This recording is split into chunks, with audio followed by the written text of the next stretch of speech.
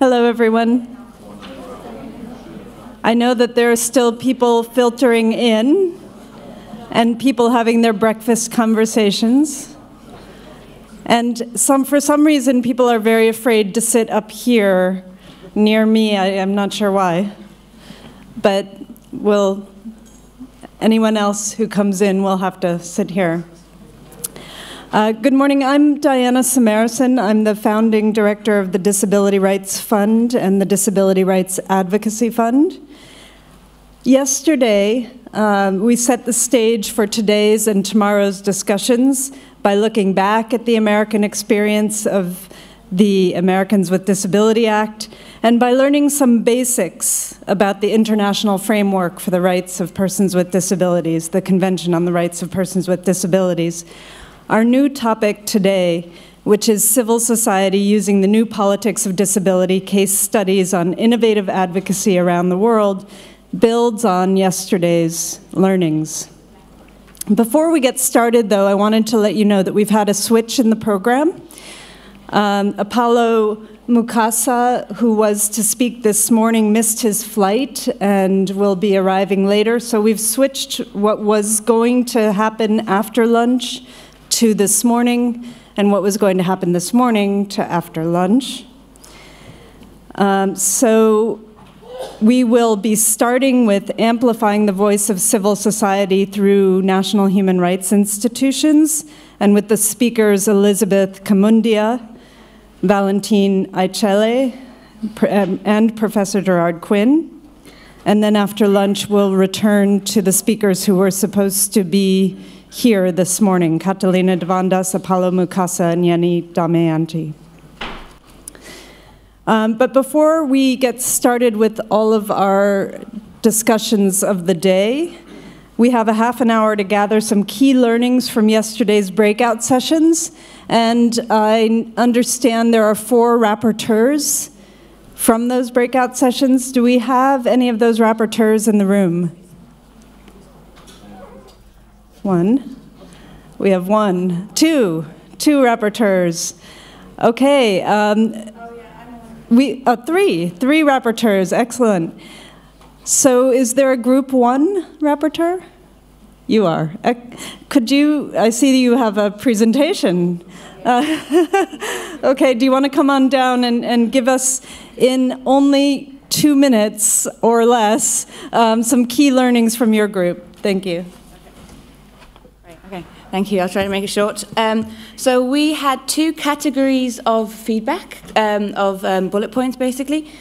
One was technical, practical issues, and the other was content-related. The first was more time for questions. Feedback from questions, if they could be given one by one rather than after a collection of questions. And then also if the questions could be recapped by the person answering the question. So that was more kind of a design suggestion of the way sessions are structured, the feedback question. Somebody was asking for clarity on readings and sending out the link to the Dropbox or OneDrive, deposit box. And then on the content-related questions,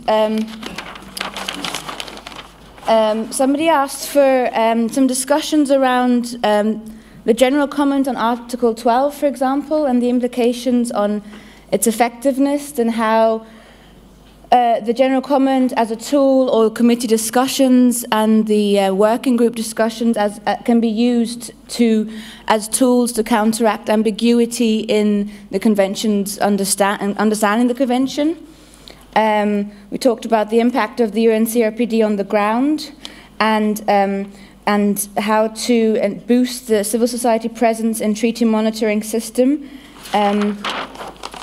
And also we discussed the ratification of the optional protocol in order for the UN Convention to be more tangible.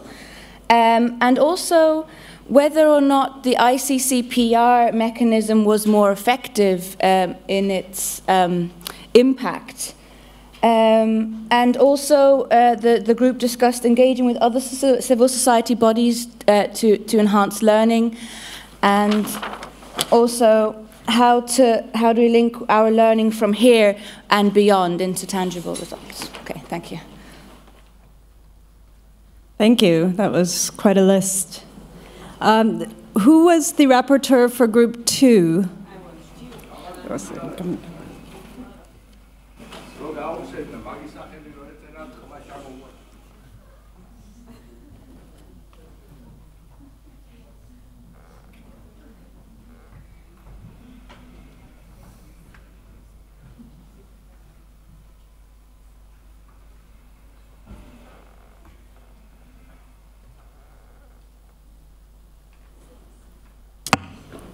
So, my name is Pia Justisen. I'm a non-discrimination lawyer from Denmark, currently living in the US. And we had a lot of very interesting discussions in group number 2. And obviously I can't cover everything, but I'll cover some substance issues. So we talked about the link between poverty and disability. We talked about lack of education causing a lack of organization and advocacy. In other words, you might have impairments, but you become more disabled by being poor. Your parents might focus on getting food and have no time for your special needs. So your parents may carry you to school, but when you grow up, this becomes impossible. So with no services, with no wheelchair, you don't get any education. You may not get the resources to live independently and to organize and advocate. Then we talked a lot about attitudinal barriers that are especially heavy on the labor market within employment. And this is a problem that's huge in all regions of the world, from the most wealthy ones to the least. And then we talked about the need for knowledge sharing and success stories about how to get governments to ratify the CRPD for those who still haven't done so, but not the least to more effectively implement the CRPD. We also talked about different ways to protest and different ways to advocate for change. And we need to be much better at sharing knowledge about effective means. And then we talked about the need for different DPOs to work together and for DPOs to make alliances with parent organizations and other civil society organizations. And such coordination and collaboration will also improve the cooperation with national human rights institutions, because they tend to be stronger and more resourceful than individual DPOs. So for the DPOs to get genuine influence, it's necessary to have those alliances. Thank you.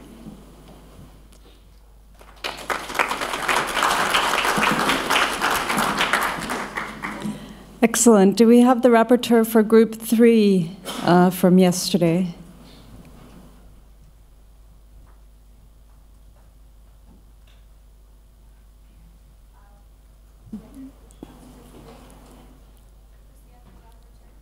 Was there a rapporteur from Group 3?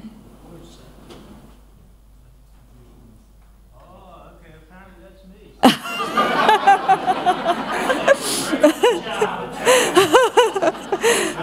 Can I just stay here? If you have a mic, that's fine. By the time I get there, I already ate up 2 more minutes. All right, good morning, everybody. My name is Jim Herbert. I'm a professor in rehabilitation and human services at the Pennsylvania State University in the U.S. Our group, good discussion.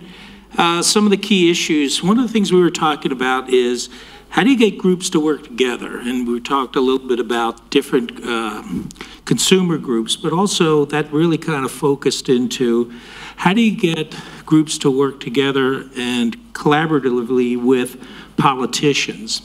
And part of that, some of the key things that I heard was, you know, sharing our stories. That's something that I think that was evident yesterday and is important to politicians to hear what are the issues that are confronting us. And then also on the flip side is that politicians who support disability issues and the rights of people with disabilities, we also need to support them and their agenda and their political effort. So it's not sort of a kind of a one and done thing. So I think the big thing that we were talking about is establishing and maintaining relationships with politicians, which then extended into people in our communities, telling our stories to the people that we interact every day and letting them aware of what are some of the things that we struggle with and the things that are important to us, and the relevance of developing and promoting social relationships. Then the other thing towards the end, we kind of flipped it around a little bit, was what questions do we have as a result of yesterday? And some of the questions that were asked is, you know, when people are thinking about your next meal, how does disability, how important is that? And where does that lay in relation to the basic kinds of issues and needs that we have? Do people have the resources necessary to have an obligation to help others?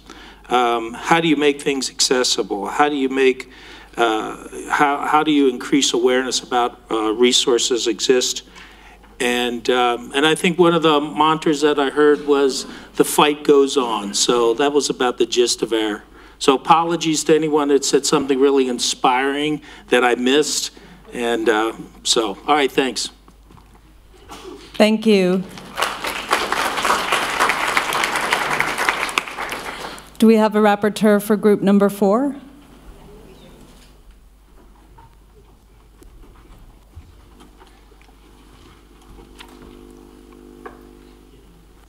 Morning, my name is Kangezile Dlamini. I'm the director of the Federation of Organizations of People with Disabilities in Swaziland.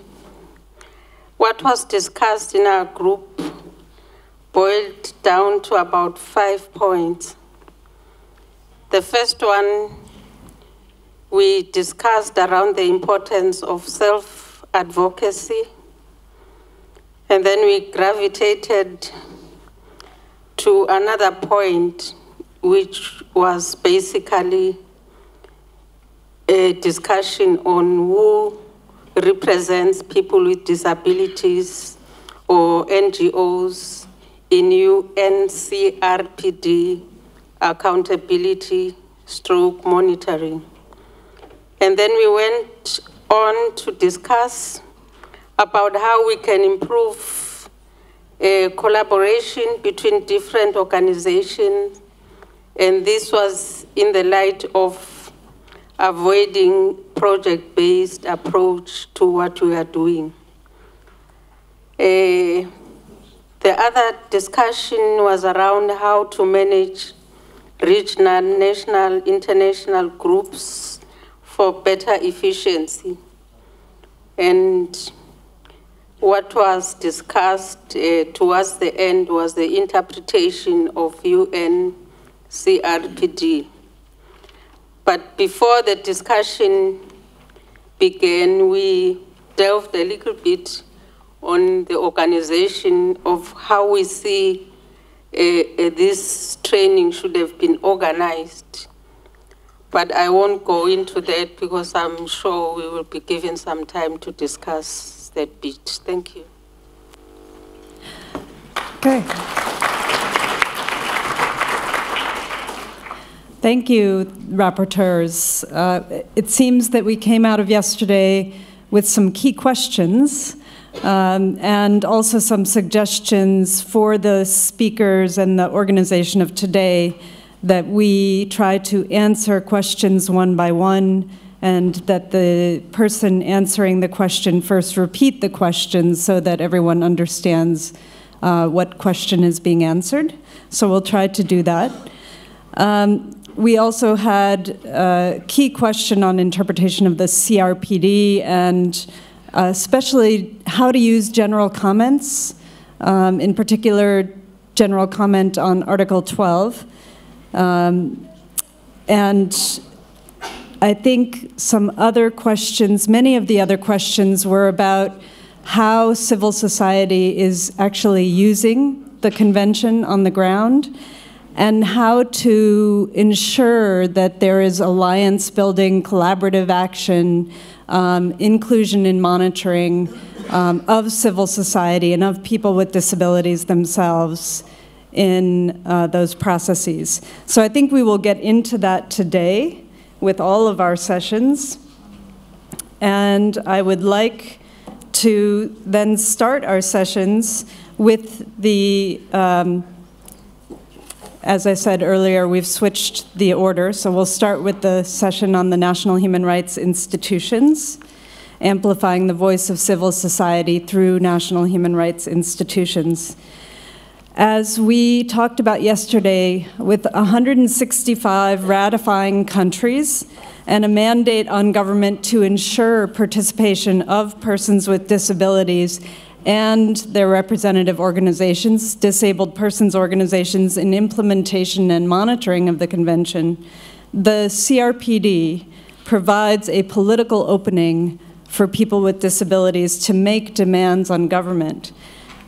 As Gerard has said in the past, and I use this quote all the time, Gerard, now that there is a high-level legal instrument at the international level on disability, the main challenge ahead is to harness it effectively. First, this assumes an organized and vocal civil society, one that can successfully articulate arguments for change based on the norms of the convention.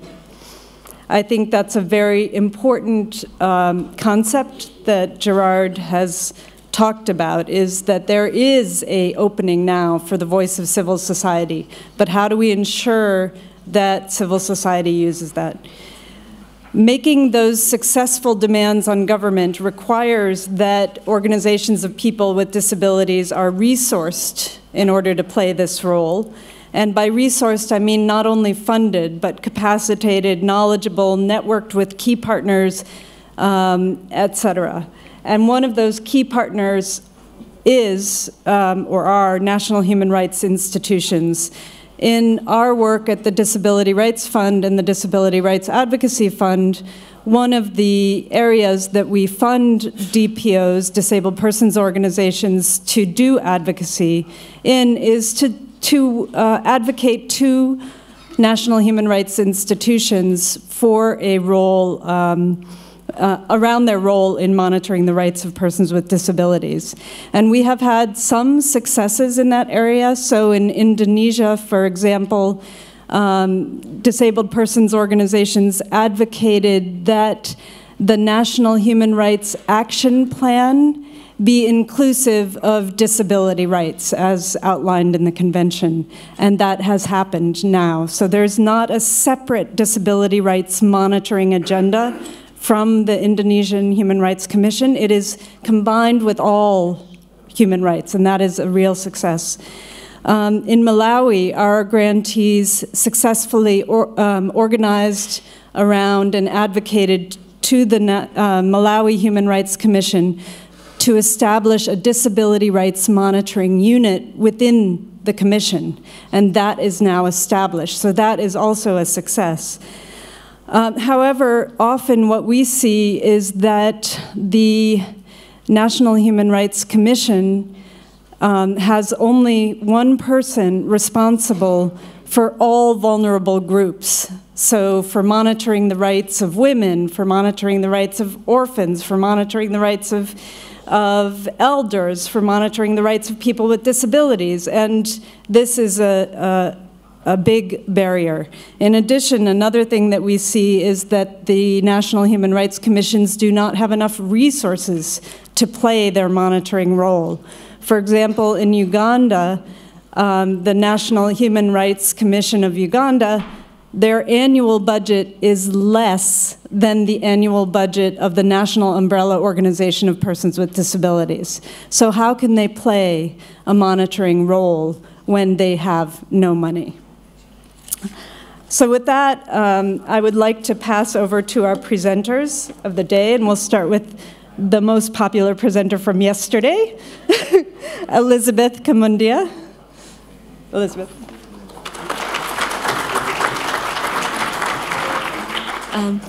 Good morning, everybody, and thank you, Diana.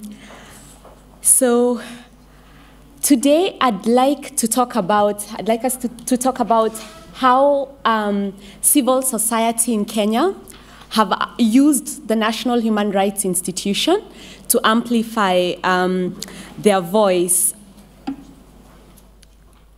And so, before I begin, I'd like to acknowledge that I received input in preparing this presentation from my colleagues in civil society, Michael and Miriam of Users and Survivors of Psychiatry in Kenya, and from a colleague from the National Commission on Human Rights, Mwakazi, and a colleague Anderson from the United Disabled Persons of Kenya. So just to acknowledge that, I think is important from the beginning.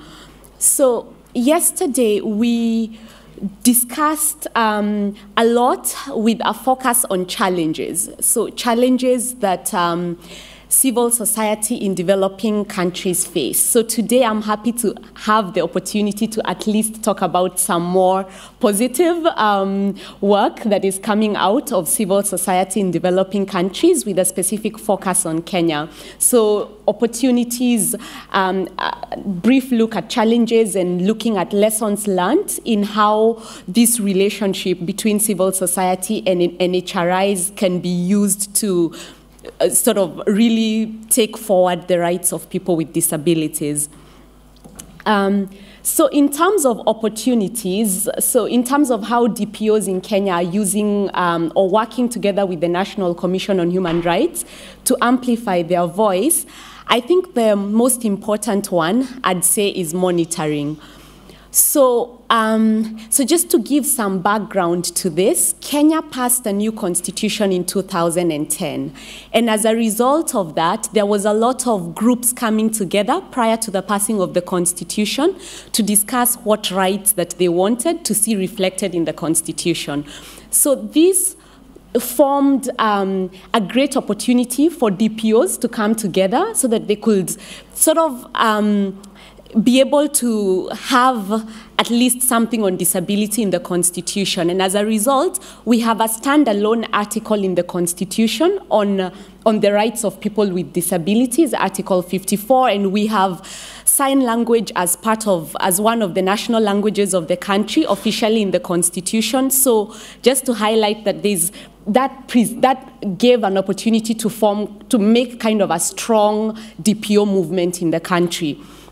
So Kenya National Commission on Human Rights was appointed the monitoring body in 2011 under Article 33.3, and I was working at the Kenya National Commission on Human Rights then. So in this presentation, I'm also drawing from that experience as well as having worked with the commission subsequently from the side of civil society.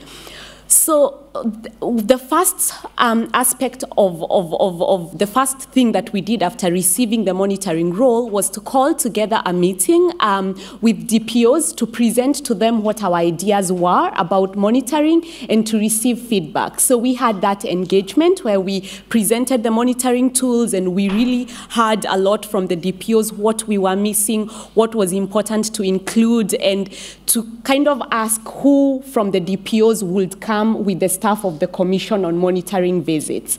So in preparing for this presentation then, I had the opportunity to ask the person from the DPO who has accompanied the Commission on monitoring visits what that meant. And I'd like to just highlight some of the things that the person said, just so we really get a sense of why this is important.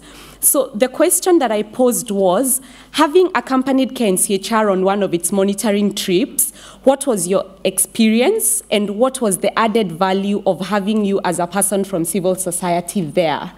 And the response I got was that it's great to be involved from the get-go, so that the Commission provided us with the monitoring tools in order to provide feedback and comments from the beginning, and that the DPO representative was chosen through the umbrella body, so it felt really representative, and that the experience allowed the individual to work with the Commission and to form that linkage with the Commission, and that as a result, it enabled the DPO to establish a network and a linkage with the Commission, which then meant that in subsequent events of the Commission, the DPO would be involved where it might never it might never have been involved. So, for example, as a result of working together in monitoring, when the Commission on Human Rights was doing a public inquiry on reproductive health, they focused very much on the voice of people with disabilities, and that came from having formed that relationship in the first place. So,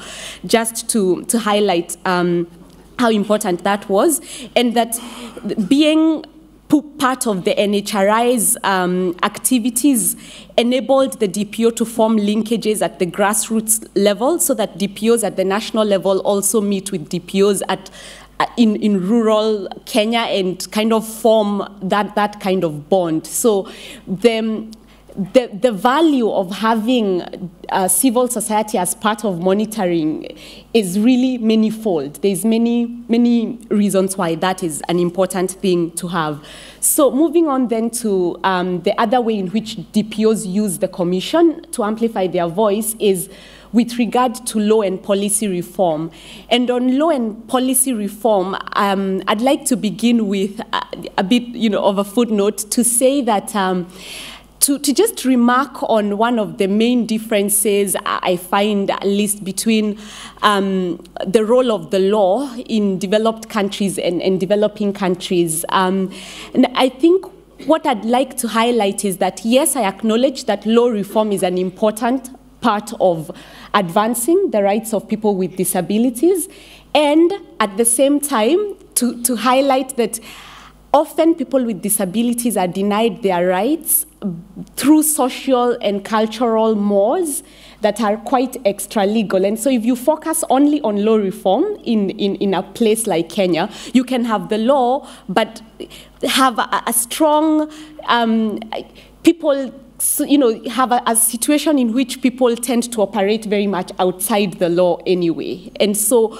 just getting the law there is an important first step, but is really not like a guarantee that what is in the law will be done. And I think that's an important thing to put out there, even as I talk about how DPOs have worked with NHRIs towards law reform. And this was mostly on the law on legal capacity. So the Kenya National Commission on Human Rights, together with civil society organizations, worked on a briefing paper on the right to legal capacity, identifying the laws that violate the right to legal capacity and identifying how people are denied the right to legal capacity outside the law in kind of more informal spaces, and making recommendations to the Law Reform Commission on what then needed to be done. And this then led to the example that I'd like to give on capacity building and awareness raising. So as part of disseminating the findings of the briefing paper on legal capacity, the Commission called together judges and other policymakers at high level to tell, to have a debriefing about what the results of the research were. And as part of that, people with disabilities came to the forum and gave personal experiences, personal accounts. And after that, one of our first decisions to mention legal capacity was issued by a judge who was in that forum. Now, I think that was it was a case. It was a case that was based on the presumption that people, in the presumption that is embedded in our Sexual Offences Act, that people with intellectual disabilities cannot give consent for sexual relationships. And what the judge said was that it is improper and inconsistent with the Convention on the Rights of Persons with Disabilities, and it's an affront to the dignity, to their right to dignity, to label a person as mentally retarded and proceed on that basis to assume that the person is incapable of making a free choice to engage in sexual intercourse. And the judge made a really strong sort of, and the judge had attended the debriefing with the Commission and with civil society. So we felt that was, there are other issues with the decision, but at the very least, we were at least happy with with having reached that. There are also other opportunities that arise under international law, the key one being following up on concluding observations. So civil society and the NHRI in Kenya, our concluding observations came out in 2015, and there's a technical committee now that has been formed between the ministry that is responsible for disability, the Commission on Human Rights, and DPOs, civil society, to follow up on the concluding observations. So this is like one of the key ways in which DPOs are working with the NHRI. And finally, the civil society is utilizing the NHRI's complaint mechanism. And I'd like to give an example on this that I thought was quite powerful. So Kenyan law provides that a person with a disability who earns less than 150,000 Kenya shillings, which is about $1,500, should be exempt from tax. What was happening is that when people with psychosocial disabilities would apply to be exempted by the Kenya Revenue Authority, the authority would say, actually, you have an illness, not a disability, so you're not eligible for this tax exemption.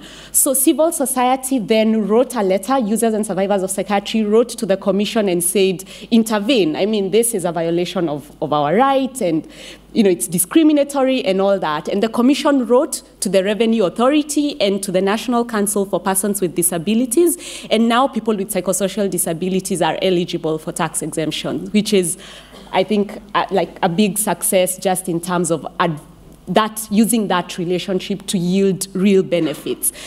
So in terms of challenges, I'll highlight just one specific one because we looked at challenges a lot yesterday. But the main one at the moment is the clash of mandates between the Commission on Human Rights and the National Gender and Equality Commission with regard to the role of monitoring. So what happened is that the Constitution of Kenya establishes two bodies that are of equal power, actually three bodies, the Kenya National Commission on Human Rights, the National Gender and Equality Commission, and an Ombudsman Commission. In the beginning, the Commission on Human Rights is the one that was responsible for monitoring the rights of people with disabilities. Subsequently, that role has been taken from the Commission on Human Rights and given to the National Gender and Equality Commission, which is not accredited with the ICC and which does not have the status of, like the A status that the Kenya National Commission on Human Rights does. This is because there's an the Act of Parliament establishing the Commission on Human Rights gave it a role in rights, except those that relate to special interest groups. And the National Gender and Equality Commission it's a really strange situation, was given roles to require, to ensure compliance with treaties that have to do with equality and freedom from discrimination relating to special interest groups, including minorities, persons with disabilities, women, and children. So then what that has meant, in fact, this is one of the things that the committee, these are some of the expressions of concern from the Committee on the Rights of Persons with Disabilities to Kenya. The committee expressed concern about the lack of clarity in the designation of a focal point or focal points for the implementation of the convention.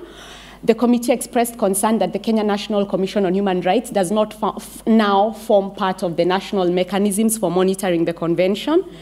Expressed concern that the current mechanism, the National Gender and Equality one, does not comply with the Paris Principles, and expressed concern at the absence of specific mechanisms for the participation of civil society in the entire process of monitoring. So that's one of the challenges that we are facing, that change. And we looked at how ensuring diversity and participation is a challenge, and also limited resources, so I won't really go at depth into that. I'd just like to move on to the lessons that we have learned just in this process.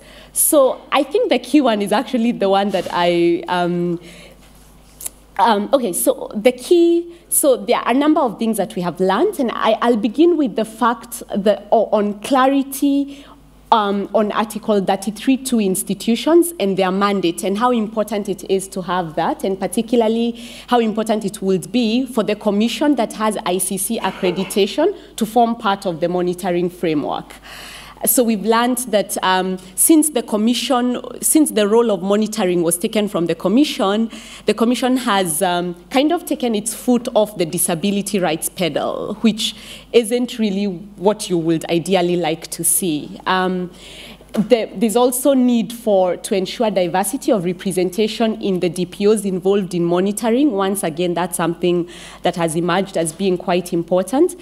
It's important to build the capacity of DPOs, especially rural-based ones. One of the things my colleague from KNCHR said on this was that, look, we do tend to go back to the same DPOs over and over again because there's not really so much capacity in other ones, particularly those ones in rural areas in terms of a rights-based approach.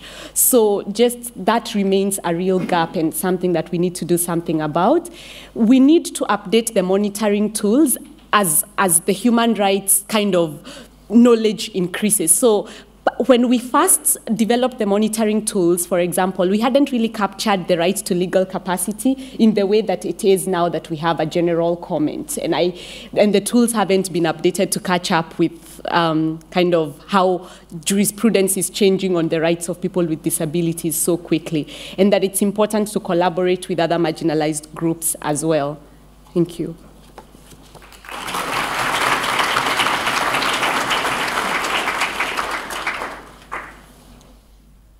Thank you, Elizabeth. I think because we are a little bit early and we have time, what I'd like to do, and based on the recommendations from one of the speakers this morning, the rapporteurs, is to take a few questions for Elizabeth before we pass to Valentin. Okay, we have a question down here.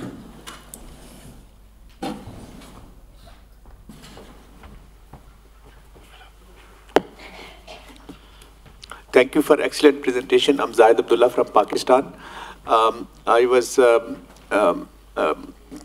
surprised to know that there is tax exemption in Kenya for a certain brackets for disabled people.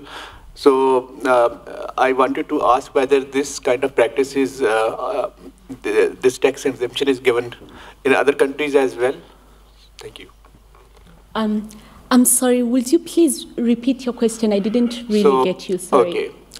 My question pertains to the tax exemption that is given to persons with disabilities that fall in certain bracket of income they earn.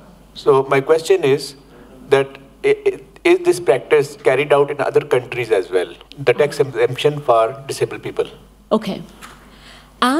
Okay, so the tax exemption, yes, it's granted in Kenya. I don't know, does anyone here come from a country that grants tax exemptions to persons with disabilities? You can shout out the country aloud.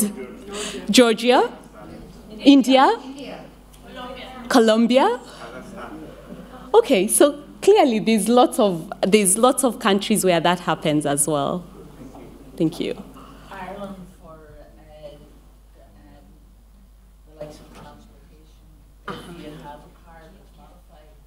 You don't pay any tax on that car. Okay. Or wheelchairs or stuff like that, you know, that would be tax exempt, but not everything. Okay. Okay. Thank you. Are there other questions for Elizabeth?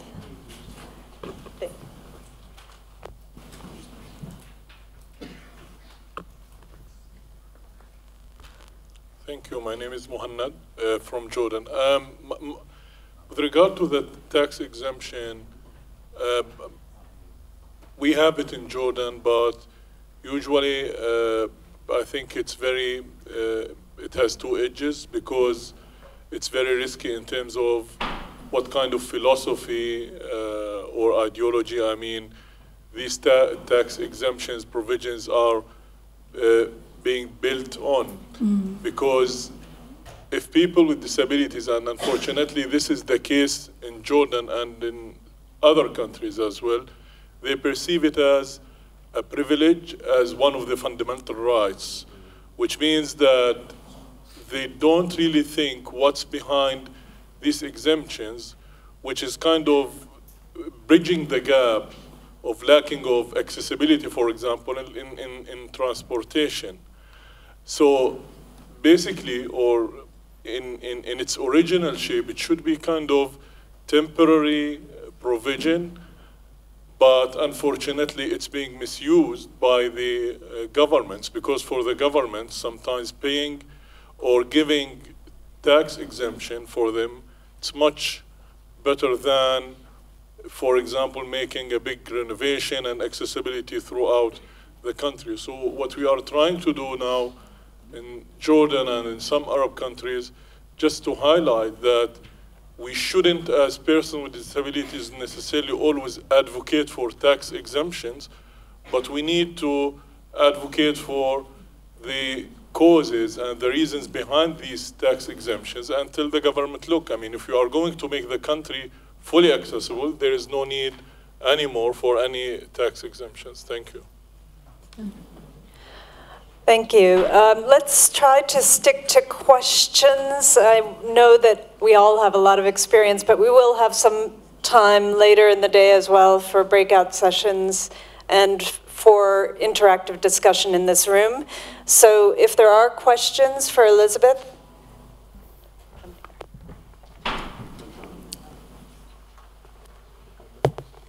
My name is Sagata. I come from India. My question is how effective is interaction between NHRIs and courts? As you just cited an example that based on a ruling, the findings of the NHRI was utilized by courts. So how effective is this mechanism? That's it. Okay, so thank you for that. I mean, for that question. Yeah, I would like to. Yeah. Okay, so yeah, I'm reminded to repeat the question. So the question was, as I understood it, how active is the interaction between NHRIs in Kenya and the courts? So, I mean, I think one of the ways in which the NHRI in Kenya and courts interact is that the NHRI often is amicus in human rights cases that go before our courts. So that often happens, and that there's a relationship where the judiciary will often send judicial officers to trainings or to when the NHRI is, for example, launching a report on one issue or another. So those are the two kind of things that immediately come to mind. Yeah. Great. One or two more questions. This is Som from Nepal. I have a small query. It's like, why the Human Rights Commissions, they are shifting to the Gender and Equality Commissions on, the monitoring role of the commission. Because of in our experience also, Nepal also we have, now recently passed the constitutions and arranged different commissions, like, commission on women and commission on, means there are a number of commission is going to be set up according to the new constitutions. But National Human Rights Commission is very important body to see the, on human rights issues. Particularly, they are also able to communicate with the Office of High Commissioner of Human Rights.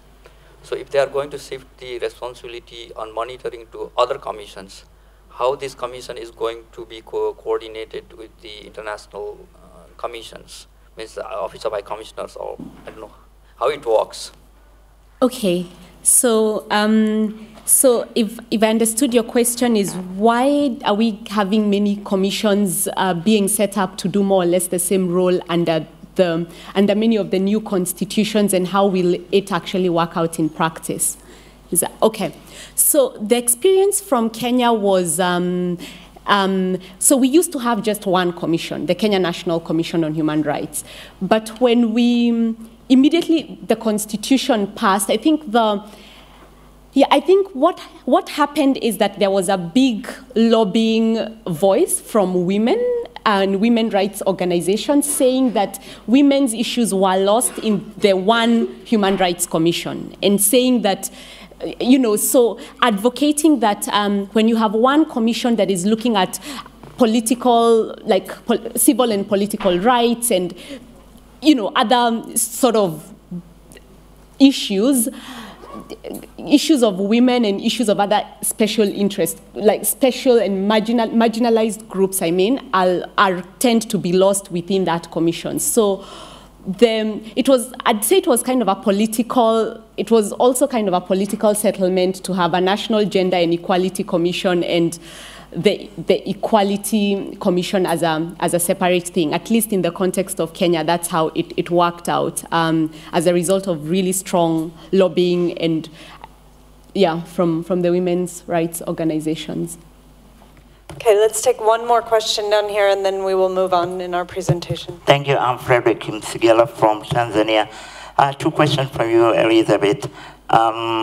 You talked about the involvement of civil society in the NHRIs. I don't know whether the DPO are involved in the monitoring process of the of human rights, violation in the country. The second question.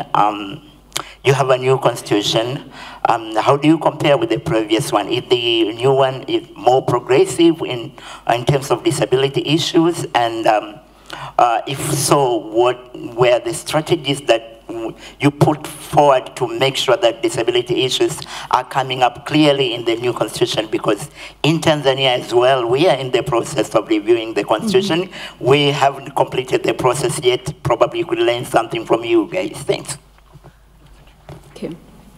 Okay, so two questions. Whether DPOs are involved in monitoring of human rights violations within the country other than specifically under the Disability Treaty, right? Yeah, and whether and how we managed to get a provision, whether the new constitution is better than the old one in protecting the rights of people with disabilities, and strategies that were used to get there. So in terms of DPOs being involved in monitoring human rights violations in the country, I'd say this happens perhaps through the Universal Periodic Review process, the UPR process. That's where I've seen the Commission working together with DPOs and civil society. To give an example, this week, the Commission on Human Rights is holding meetings on why Kenya should ratify optional protocols to the conventions that it hasn't ratified yet as part of the requirements under the UPR process. And I know that a number of civil society organizations DPOs specifically, have been invited to this.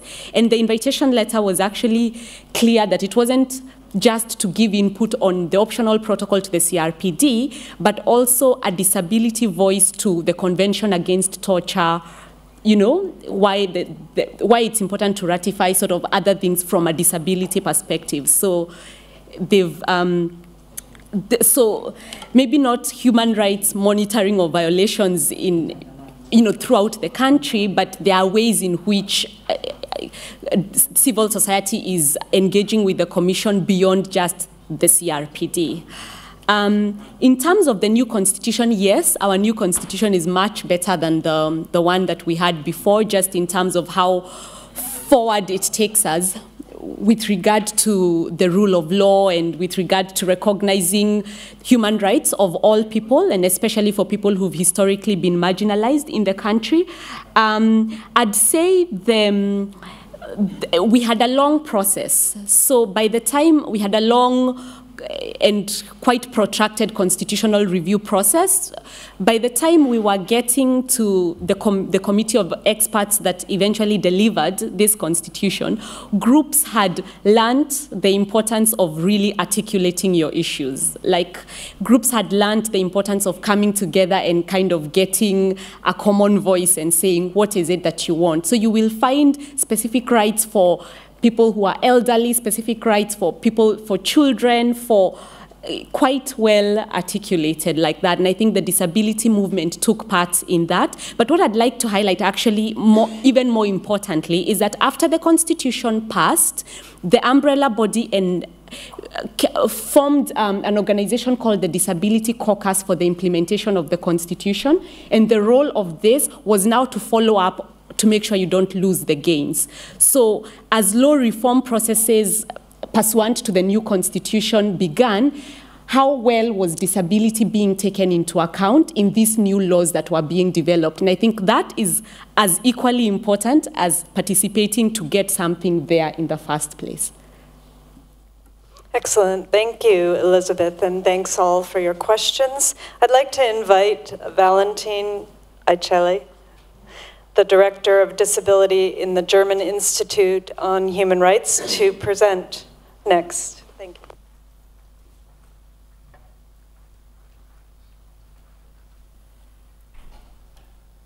Well, good morning from my side. I'm very happy to see you all here, and I'm very happy to be here, being invited. Thanks. It's an honor to be invited to contribute to this wonderful, exciting, and interesting program. My presentation is on the example of Germany, on the German Institute for Human Rights as a national human rights institution, in what way they cooperate with civil society organizations in the field of disability. And the heading of this session, of this panel, is saying Amplifying Voices of Civil Society.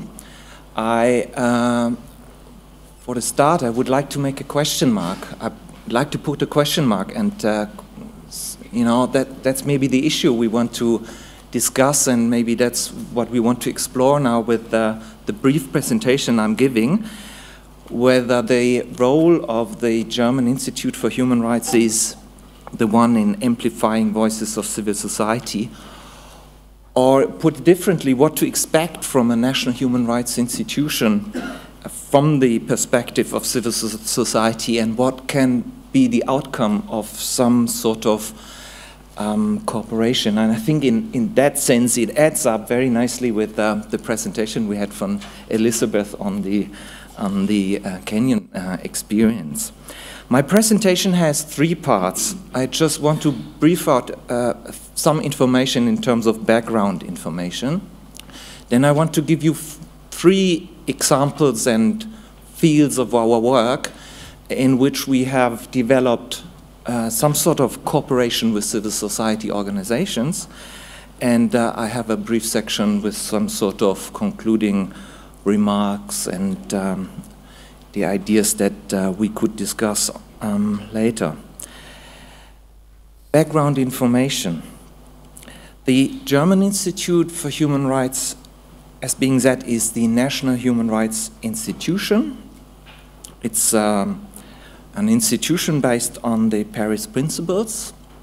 They were mentioned by Karen McKenzie yesterday. That's the common standard of national human rights institutions. They are accredited along that standard. And if you look around the world, you find a quite variety, an institutional variety of national human rights institutions. Even they have the same standard, you know, their appearance, their work, their capacities, their functions, they differ quite a bit. And if you want to form a typology, you have commissions, and we had this example from Kenya. You find ombudsmen, like in Spain or in Latin American world, committees, an institute. And the German Institute for Human Rights is, in that format, a national human rights institution. It had been founded in 2001, so it's a quite young organization. And the national human rights institutions globally, they form an alliance, which is called the Global Alliance on National Human Rights Institutions. And the German Institute for Human Rights has the honor to chair the Global Alliance starting this year.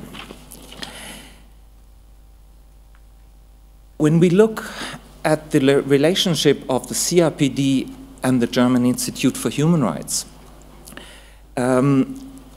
we find ourselves in an institutional network in relation to Article 33. The article has been mentioned a few times already yesterday. It's that according to Article 33.1, it's about focal points in the government. We have that in the federal and in the land or regional governments. Article 33.3 is about the monitoring of civil society, and the significant article for this session is the Article 33.2. And I know that Gerard is going to say a few words about this. I just want to let you know how the German situation is and what sort of solution has been found in German to implement Article 33.2. Since it's talking of a framework, an independent framework, and as in the introduction was said, states have found very different solutions to that. In some states you find a framework being composed of a number of actors, while in others you have a national human rights institution which is designated to be the monitoring body, while in others you wouldn't find an independent mechanism at all, even there is a national human rights institution. And in Germany you have the situation that the national human rights institution has been designated to be the independent framework to monitor the implementation of the convention. And we are probably one of the lucky ones that, in addition to the mandate that was extended to the German Institute for Human Rights, we got also resources. We have a core staff in my department, the independent mechanism, of 4 persons, and we added up the staff by additional funding, and now these days we are 7 people working on that issues. So we have a special unit within the entire organization, and that sort of solution has been promoted by civil society organizations in Germany. They have been asked by the government, would you support that the German Institute for Human Rights would take over that role of implementing and monitoring the convention? And they said yes. And the reason they have given is that they find it very important that disability rights as human rights find themselves in a context of a human rights organization that is responsible for human rights in general, and there is some sort of interaction. We have a number of principles of the German Institute for Human Rights in order to remain our independence and act and perform independently in direction to human rights issues. We find ourselves as an organization with an own voice. We are open in terms of cooperation with all agents, although we do not have a long-standing formal cooperation with any. We keep equal distance to all agents, like this is governmental agents, civil society actors. We really, in a way, underline that we find ourselves as a unique actor with an own role and having an own voice.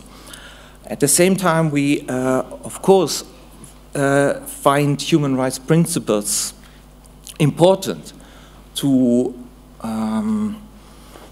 be reflected in our cooperation with all actors. We want to be inclusive, equally accessible, transparent, accountable, and these things. Second part of my presentation is the modes of cooperation, 3 examples. The main example I want to give is the format that we have developed to consult with civil society organizations in the field of disability. And it has, in fact, developed after the General Assembly had adopted CRPD in December 2006.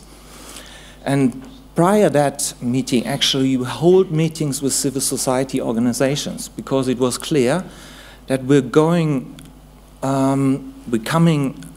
to the issue whether Germany would ratify the convention and under which circumstances maybe there are considered reservations, and how to prevent these sort of things, what sort of action needed to be taken for the implementation of the convention. So this format of consultation that we developed ever since the monitoring body was established in 2009 had some sort of history. And that was quite important because civil society organizations, of course, they knew everything about disability issues, political issues, but not so many of them had been familiar with the human rights perspective.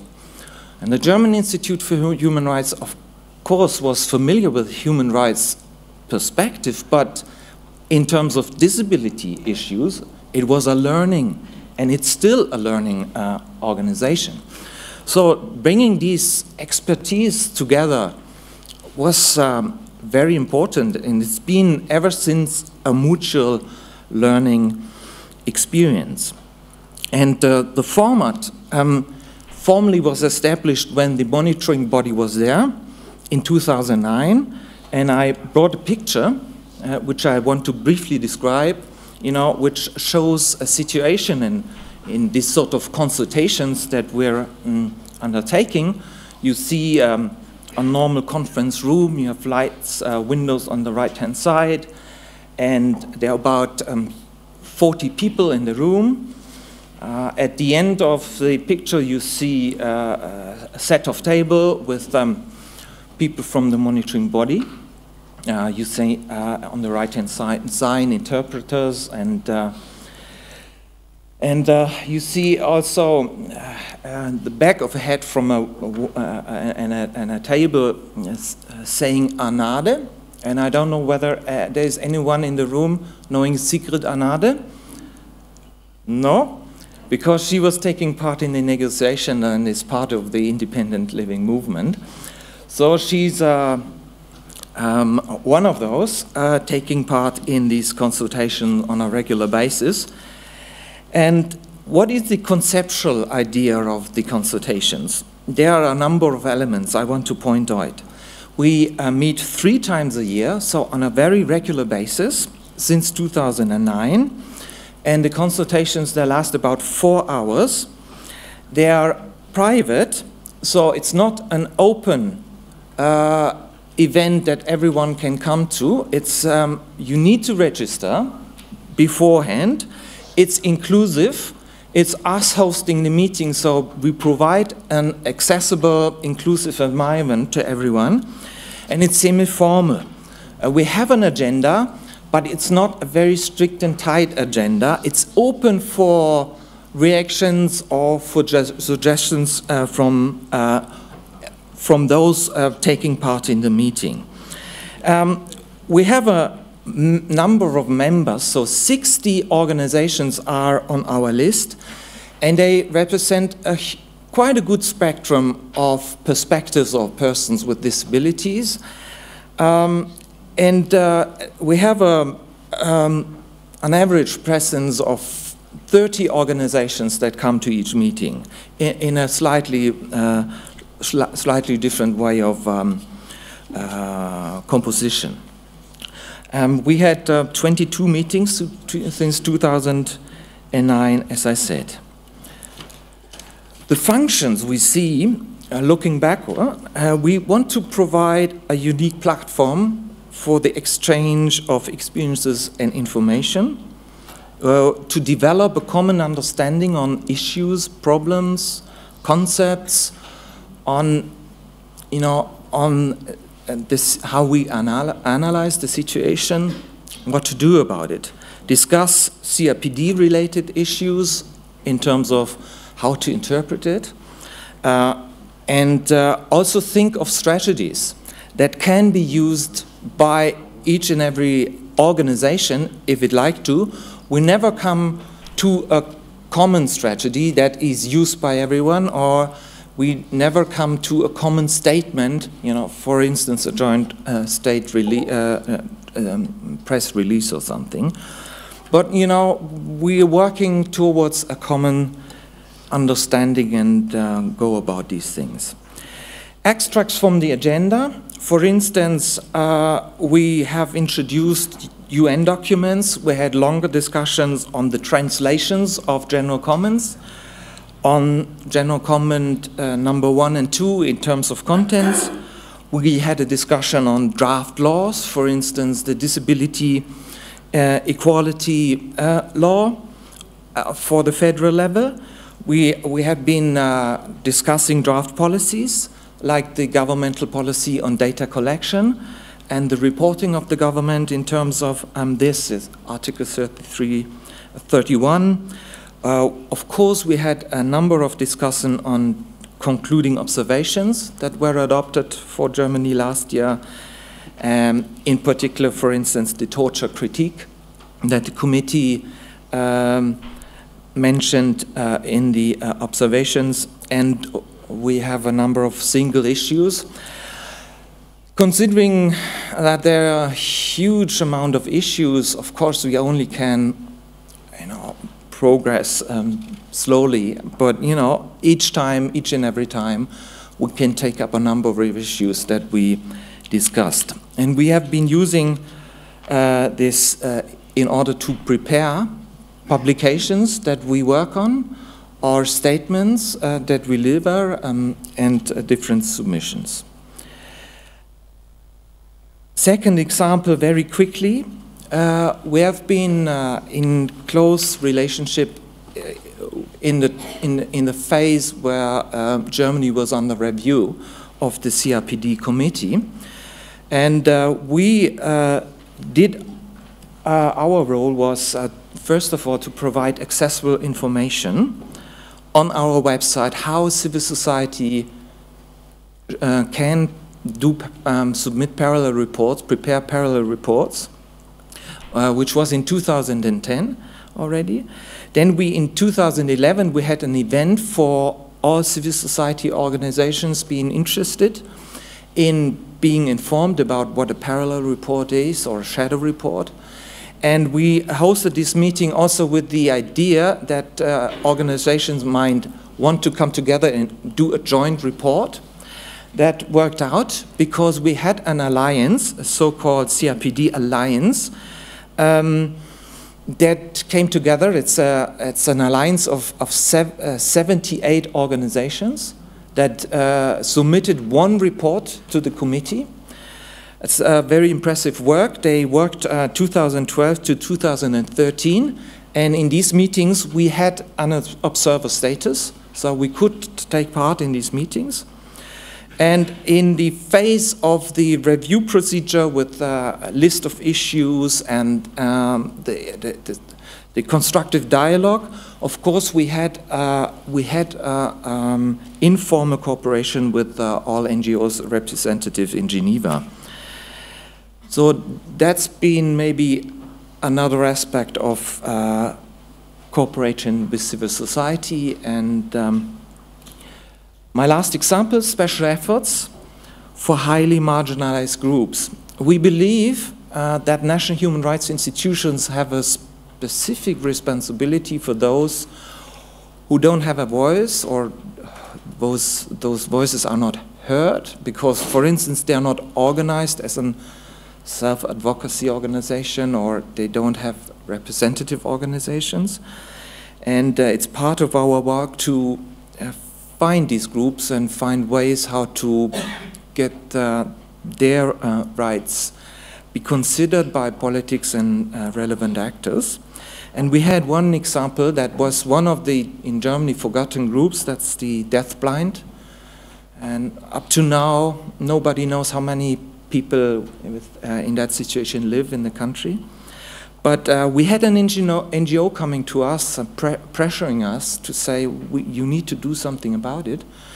And what we did is we organized a special hearing in a very private situation, a hearing of 7-person, deafblind person coming to us, telling their stories and telling what they think should be different.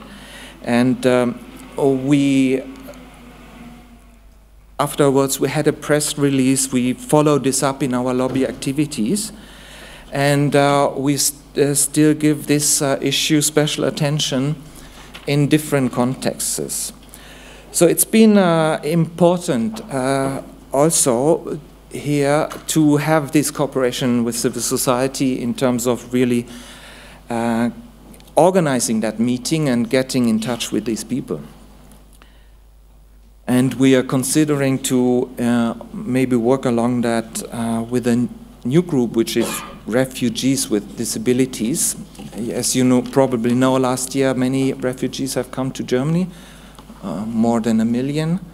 And among these there are persons with disabilities. And we want, because there is no solid information available, we want to, explore by, different modes, for instance, the situation on it. So I'm closing with a summary. So the question was whether we amplify the voice of civil society, and I said to some extent, yes, we do, but we do it in a filtered way. We still think we have our own role to play, our own voice and our own agenda, but true is that our agenda is highly influenced by civil society organizations to some extent, and we rely on feedback, on the support, and I'm very happy that we, as my department, is highly receptive to this. So I thank you for your attention, and if you want more information on the German Institute for Human Rights, you can find some information in English on our website. Thank you. Thank you.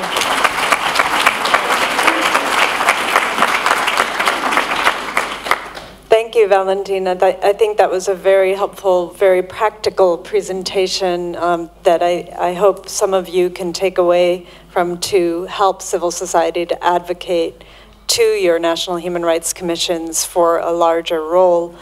I would like to open up the floor for a few questions for Valentin before we move to Gerard.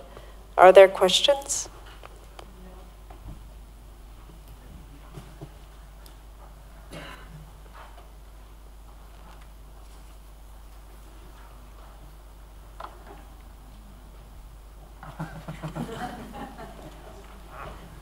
Thank you. So you described that you had observer status when 78 organizations made their alternative or shadow report to the official country report. Is it not on? Okay, sorry. It's better. So, thanks. Okay. So you described that you had observer status when all these organizations made their alternative report. Would you consider actually facilitating such a process, being part of the report writing, even write it on, that you actually did the writing on behalf of a group of organizations? Okay, thanks for the question. The question was whether we would promote to write a report for civil society as a national human rights institution. And the answer is clearly no. Civil society has to produce their own reports. They can do a joint report, there can be many reports. Our role is maybe to facilitate, make things easier, but we wouldn't write a report. Same with the government. They have to write their own report. There is a discussion whether a national human rights institution should contribute to a national report. We deny that. We clearly think in terms of clear role, division, state actor, they have to report, they are accountable to the committee. there is civil society, they have to contribute and is valuable, but national human rights institutions are a unique actor on their own, and that's why they write an own report. I brought a parallel report that we produced, you know, one example I missed. I want to take the chance now to deliver this, because some of the issues, of course, that we put in our parallel report, which was independent of the civil society reports and the state reports, of course, was dealing with the issues of participation of civil society, yeah? And to give a view on that and recommendations on that, of course. And in that sort of sense, we were trying to promote.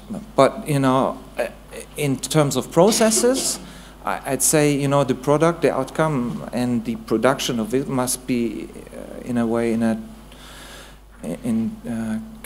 clear division. There was a question from Alison. She's already got the mic, so we'll go there, and then we'll come down here, and then up there. Sorry, Alison Hillman from Open Society Foundations. Just a quick clarifying question. I thought that I heard you say that the German Institute on Human Rights was responsible for implementation and monitoring. And so, question, did I hear that correctly? And then second question, you were discussing that you're involved in discussing draft laws and policies. Are you also involved in supporting the drafting of laws and policies, and how does that work? Okay, thanks for both questions. Question one was whether I correctly said that the German Institute for Human Rights is in the role of implementing the convention. Thanks for that, because that's not correct. Yeah, we are in the role in monitoring, while state entities are under the obligation to implement the convention. The second question was whether we are somehow involved in policy drafting, correct? To some extent, our work is directed to make it easy for governmental entities or for parliament to take up certain phrases for law, for instance. So we propose certain formulations, how we think that could be the best way of, for instance, changing the federal law on elections or the educational laws in the Länder or the laws for in terms of mental health, etc. So we promote precisely some sort of formulations, but you know, it's still up to them to decide whether they want to take it up or not. But we, of course, give policy advice in many issues, so we are advising towards us policies.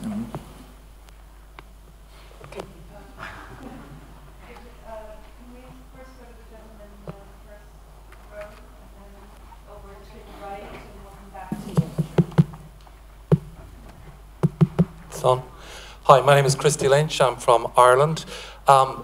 In Germany, you have a very strong sheltered workshop movement. And at European level, they've been quite resistant to Article 27. On one of your slides, you mentioned workshops, and I'm just wondering if you were referring to sheltered workshops, and is that something the Institute has looked at? The question was whether the German Institute, had looked at sheltered workshops.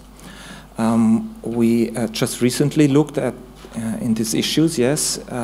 We have about 300,000 persons that work in sheltered workshops. And last year the committee recommended to abolish, that's the wording, to abolish the workshops that we have. And we had a follow-up conference on all the concluding observations in June, where the government representative announced that they are not willing to take up these recommendations. They will not only keep the sheltered workshops, but they want to make them stronger. So there are a number of policies directed to strengthen workshops. And we have now just 2 weeks ago published a paper, a discussion paper, let's say, you know, that we think it's crucial to keep on discussing how to implement the recommendation of the committee. And the last civil society consultation, beginning of June, we used to discuss that issue with civil society organizations. And I think we never had a session that reflected such a controversial perspective from civil society organizations. You know, that was really, really interesting. It's a huge controversy. While some of them really want to keep them, others really want to abolish them.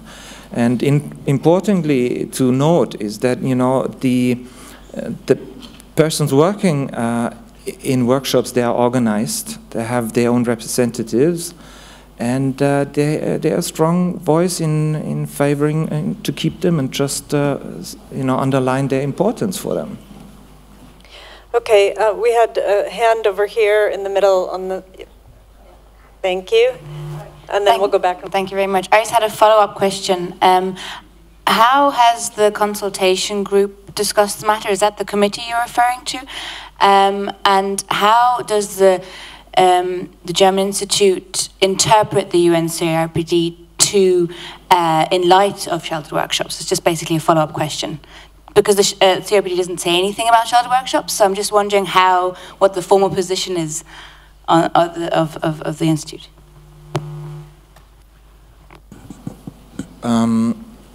Well, national human rights institutions are somehow in the role to interpret human rights treaties. So we are, to some extent, also asked to interpret CRPD. But of course, we see CRPD in interaction with other human rights treaties, and we see that the CRPD committee is working in this sort of complex normative organizational setting. But the committee and what the committee says, of course, is something that we promote in our country. There are some parts of which we are not fully convinced of, but nevertheless we point out that the committee has said so. And we try to support and argue, you know, explain what the committee might have thought of that. So in terms of workshops, we have rather focused on what the committee has recommended to Germany. Thank you. We had a hand right there. Hi, thank you. Thank you so much for the presentation. Quick question, to what extent in the different participatory processes that you had, consultations and etc., you intentionally involved the young people with disabilities? Thank you. Thank you. The question was whether we intentionally involve young persons with disabilities. So far we have not. But that's a good point. Okay, we had two hands here in the front, and I think after these questions we're going to stop and turn to Gerard as the next presenter. Hello, this is Judy from the United States. So my question about the sheltered workshops, you have a quota system, and it's been my understanding that with the quota system, companies can place people in off-site from their companies. Are some of the people that are working in the sheltered workshops people that are benefiting from salaries from corporations or other entities to be in compliance with the quota? Do you understand my question? No. So my information may be incorrect, but you have a quota in Germany, right? And that quota obligates, I don't know what the percentage is, 3%, whatever. We've heard over time that companies can meet their quota. The person doesn't have to work within the company. And so I'm wondering if one of the reasons for the large numbers and for the workers wanting to stay in those workshops has to do something with the quota. I mean,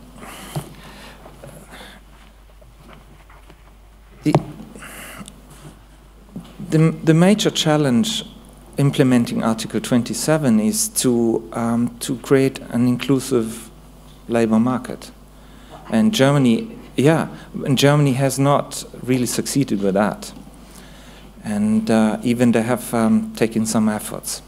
So the quota you mentioned is that if an enterprise of a certain size is not giving labor to persons with disability to a certain percentage, they have to pay penalties. And the penalty is collected and spent on promoting education and labor for persons with disabilities. And it's... Huh? They fine companies, and then the money that they raise from fining the companies is then used to support the workshops, yeah? No. The money comes from somewhere else, if that's the question. But nevertheless, it's... Okay. If that's the question, the answer is no. The money comes from public tax money. We had another question here, and then we'll stop with questions for now. Yeah, I'm Claudio Berter from Switzerland, and the question that I had was regarding also the sheltered workshops. So you have the position from the committee basically asking to abolish it, and you have the position of the government basically wanting to keep them. So the role of how do you, and then you have the discussion on the civil society, which is split. So what's your position as a NHRI on consulting those different viewpoints? Well, our main point is at the moment that a government cannot just simply wipe away the recommendation of the CRPD committee. It needs to be willing to discuss the issue. Thank you all, and thank you, Valentin.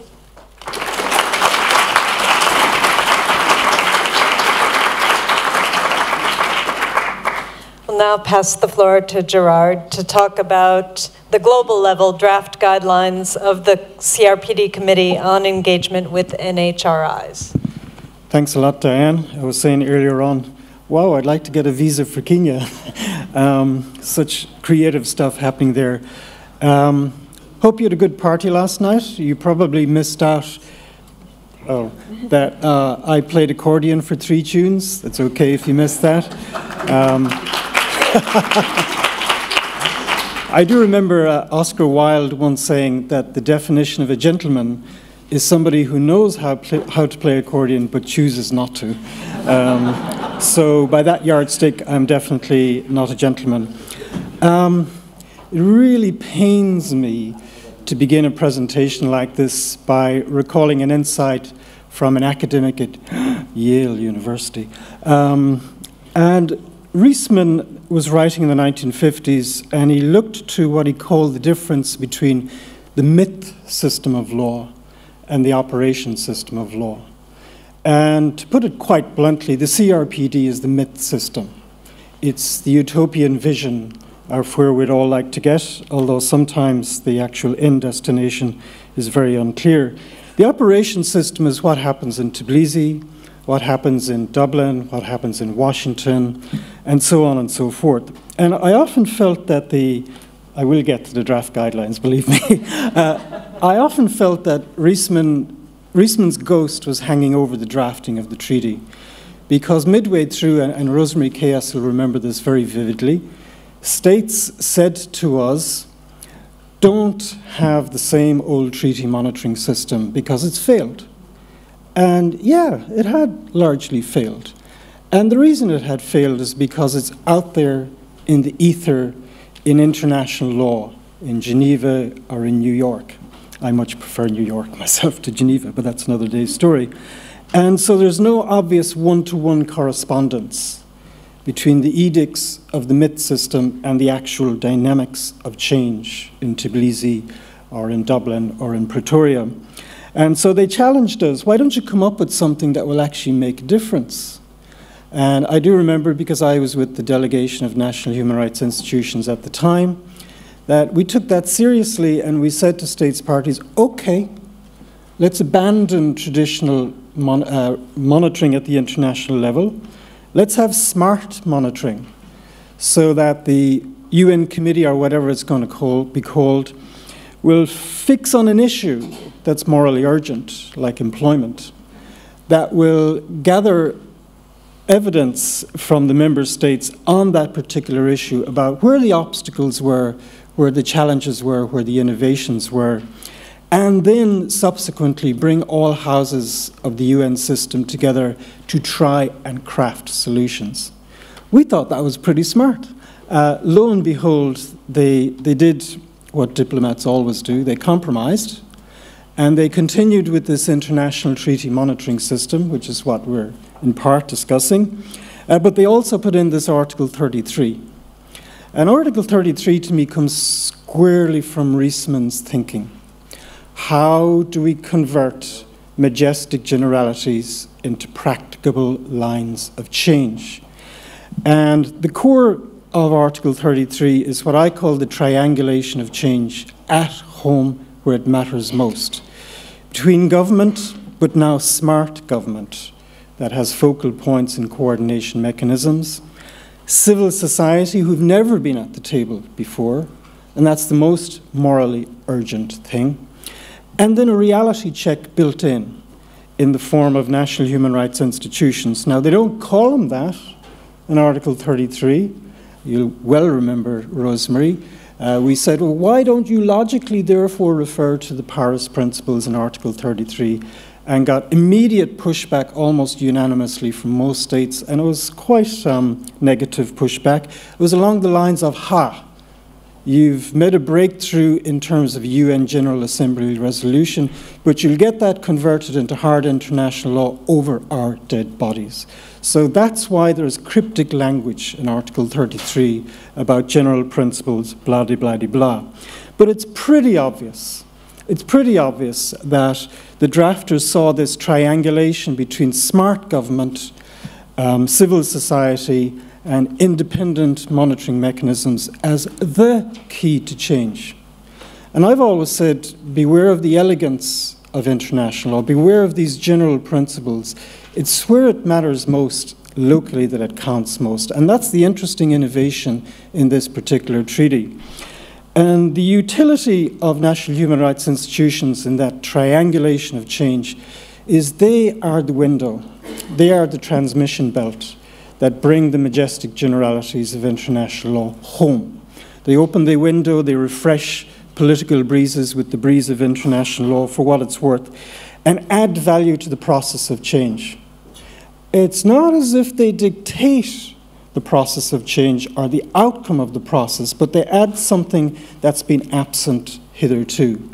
And that's incredibly important. If you want to get really academic about it, there's a guy in New York University, NYU, who champions this idea that we should be increasingly looking at international human rights treaties not as lawyers' charters with which to say, aha, bad boy, you're falling short of X, Y, or Z, but as an instrument to socialize states toward right behavior. So it really matters that we have this institutional mechanism in place to kind of own the norms, to internalize the norms, to tailor them to local circumstances in Japan or in Georgia and so forth, and then drive the process of change without waiting for a remote body like the UN Committee to tell you what to do. So interestingly enough, if you go back 15 years, even 10 years, the DPO community, the disability NGO community, were rather resistant to this idea that human rights commissions, national human rights institutions, had, as we say, skin in the game, that they were to be legitimate actors in the process of change. I think that was a pretty immature attitude, that this treaty is our treaty, that other actors should not be engaged, and we own it and we drive it. Actually, I've always said the UN CRPD is not primarily about disability. It's primarily a theory of justice that everyone should subscribe to and own, and therefore there are multiple actors who are always going to have to be involved in processes of change. That's come full circle.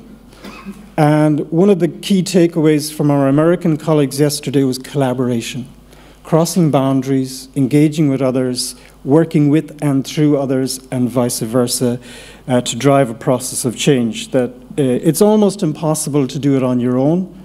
You have to develop the skills to develop alliances and cross boundaries and so forth. I think it's also changed because 10, 15 years ago, a lot of human rights commissions, NHRIs, there was good reason to suspect that they weren't as genuinely independent as they ought to have been.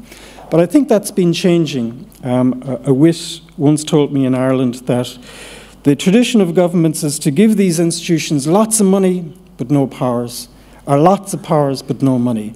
I think that's changing.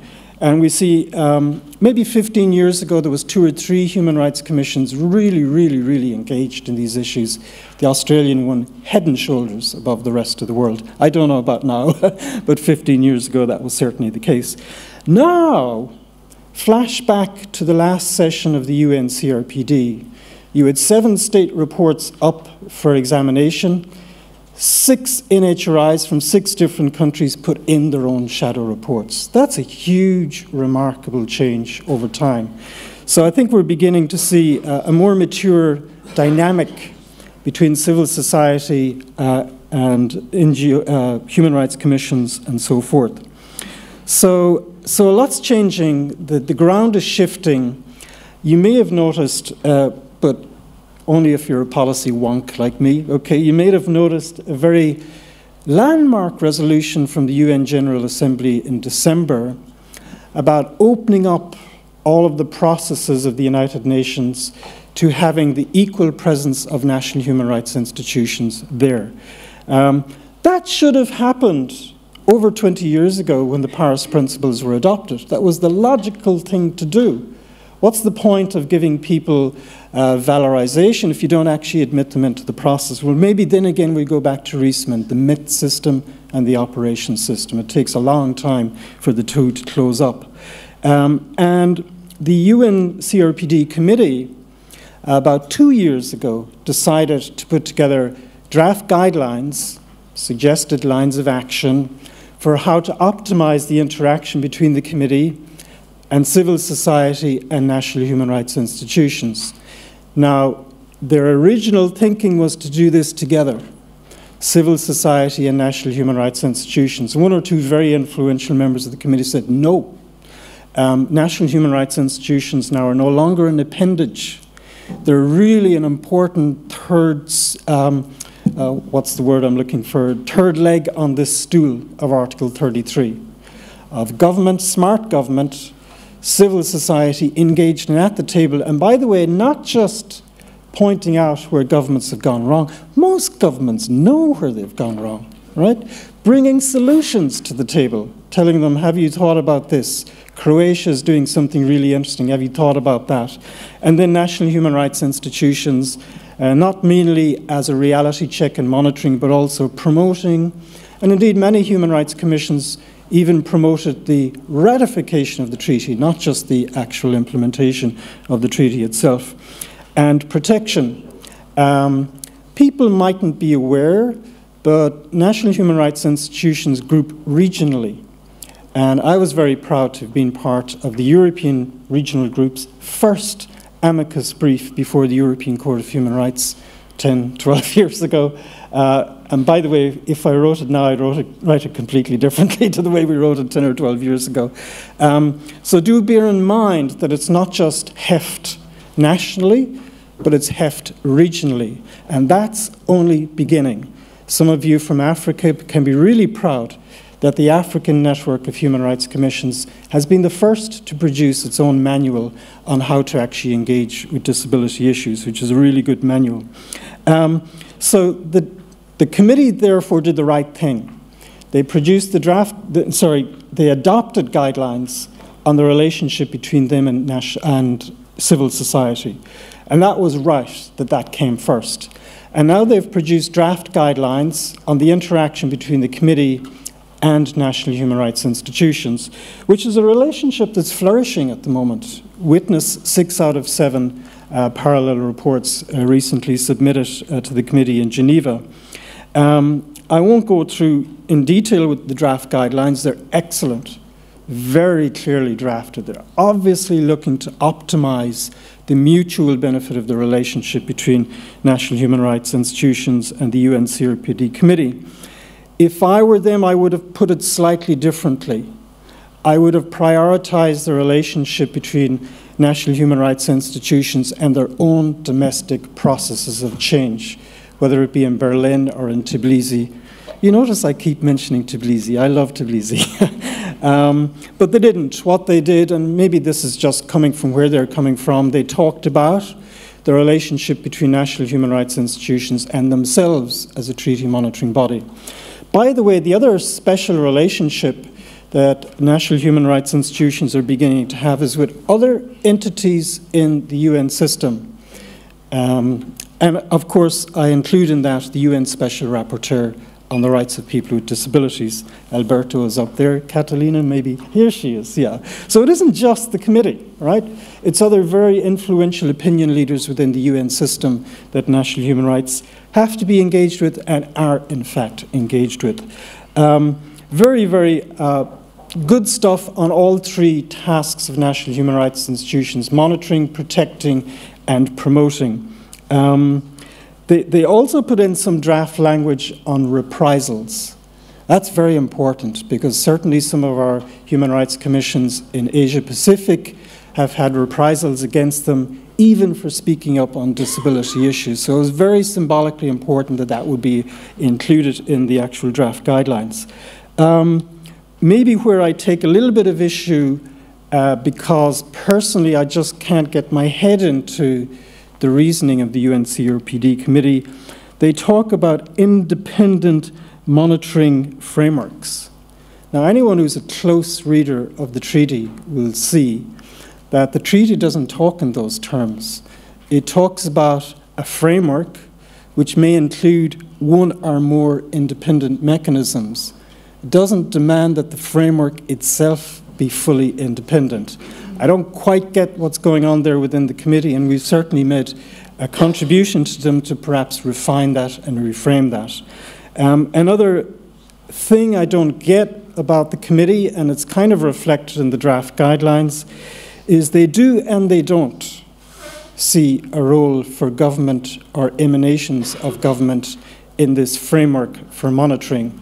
For example, in some of the concluding observations, they say it's okay if, let's say, the EEOC is part of the independent framework, provided there are protections against conflict of interest. And yet, out of hand, they ruled the presence of the European Commission in the framework as a per se violation of the treaty. Now, maybe I'm getting a few things wrong, but I don't fully understand that. Just, and I can't resist this, because it's a question I posed, and I still don't have an answer in my own mind. I'm willing it to be. I believe in the MIT system, but the operations system still eludes me. The idea that the CRPD supersedes or is superior to other parallel sister conventions, whether at the international level in the UN system or regionally, which matters most to us here in terms of the European Convention of Human Rights, I don't get the arguments. You can't say that the Disability Treaty has come later in point of time, and because it's become later in point of time, it overrides, for example, the Covenant on Civil and Political Rights. That only holds true, and maybe I'll put John Wodach and Professor Dennis Driscoll on the line here, that only holds true if both treaties have exactly the same treaty signatories, who have exactly the same terms and conditions, namely reservations, understandings, declarations. That's not the case. The other argument for lex specialis is that the treaty that is more specialist in nature has precedence. But the presumption there is that you're taking a general concept and you're tailoring it to a very specialized context. But if you've noticed what's happening in the jurisprudence of the committee, it's actually reverse engineering to change those grund norms, our basic understandings, for example, of legal capacity and so forth.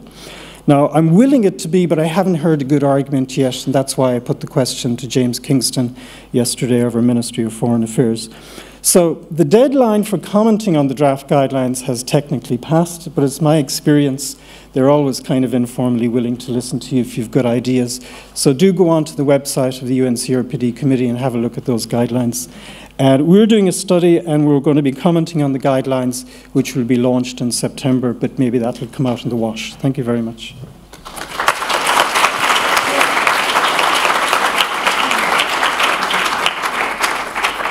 Thank you, Gerard. We have about 10 minutes for questions for Gerard. And then I would suggest that some of you at least might need a strong cup of coffee or tea before you come back for the next session. Do we have any questions for Gerard?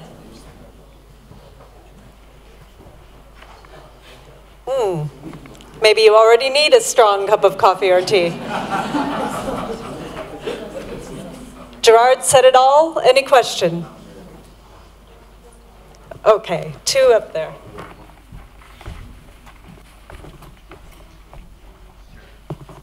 Thank you for your presentation, Gerard.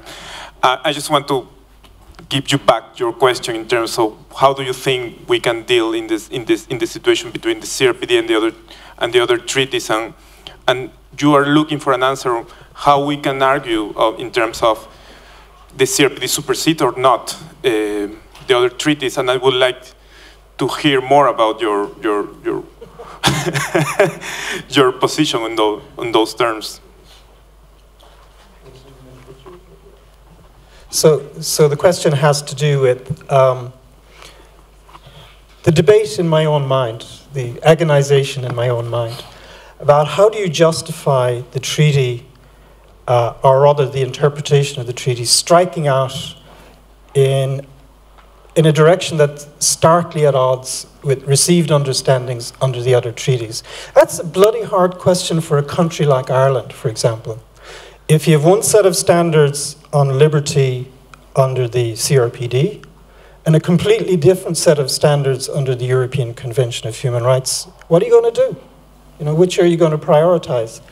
And it's just that the arguments that have been on the table so far for considering the CRPD's norms superior, I'm not, as a public international lawyer, I'm not convinced by them. I will them to be, but I'm putting it out there. Please come up with other arguments, because so far they don't convince me. I don't know if Valentin wants to comment.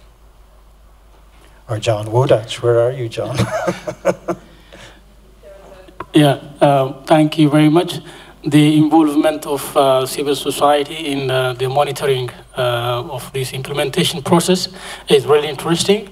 But the issue again comes to Elizabeth's discussion yesterday about the tokenism and effective participation, and how do you deal with it? That in the process, there is no effective participation. You call them and then you talk to them, and then you draw your own analysis. This is the process we have it. How would that guideline probably see from this angle? And the other thing is the decentralization of discussion with civil society, because in some countries, civil societies are confined and concentrating in the capital, the main city, and then the national human rights institutions are attracted by such institutions, and they don't go to the cities, the towns, villages, and regional cities. So how do you go about it? And thank you very much. Great. So the question is about how do you avoid tokenism, and also how do you extend the reach of the interaction beyond the obvious urban areas. Well, we're producing a manual that exactly gets into these issues. How do NHRIs re-engineer themselves to interact very, very closely with civil society? They haven't done it in the past with other groups. This is actually the first group in which they're required to do it under international law, as I see it. So the art and the science is not there yet. But I think NHRIs are conscious that it's not there yet and are trying to intentionally work on that. With respect to how do you ensure that NHRIs reach out, I mean, in federal systems, you have emanations in the federal provinces, and it's good practice to have open hearings around the country. Our Human Rights Commission has done that quite a lot. And in fact, one of the things our commission has done is not just support individual litigation, but launch their own full-scale inquiries. We had a big inquiry here in this country on violence within segregated educational institution. And what it turned into really was a debate about economic and social rights and why these institutions still existed when they shouldn't have existed. I'm sorry, I know I'm going off at a tangent here. I don't have direct answers yet, but I think that all of that is in the mix right now. And we need civil society to be engaging with NHRIs to get it right.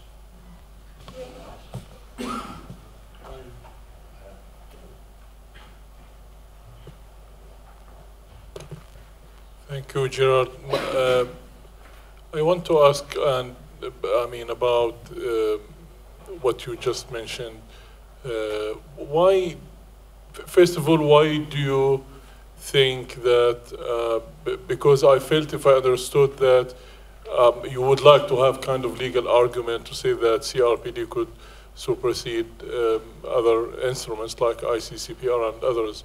But my question is, having the preamble in the CRPD with a clear reference to all international human rights treaties and the two covenants, and having this, rule that the special text should have the preference in case of any other similar text or even contradictory text with other treaties, and the provision in Article 4 which says that any more conducive provision in any other treaties or law shall be implemented or applied for persons with disabilities. With all these legal provisions, don't you think that we have a clear, separate, different scopes for each treaty, and we can look at them as complementary?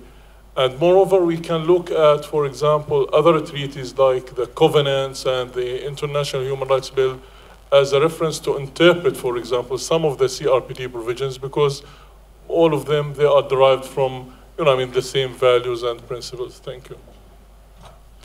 Yeah. So basically, what's been posed is there not enough out there already, legally speaking, to convince people that the evolving norms in the UN CRPD take precedence over, for example, the Covenant on Civil and Political Rights and so forth.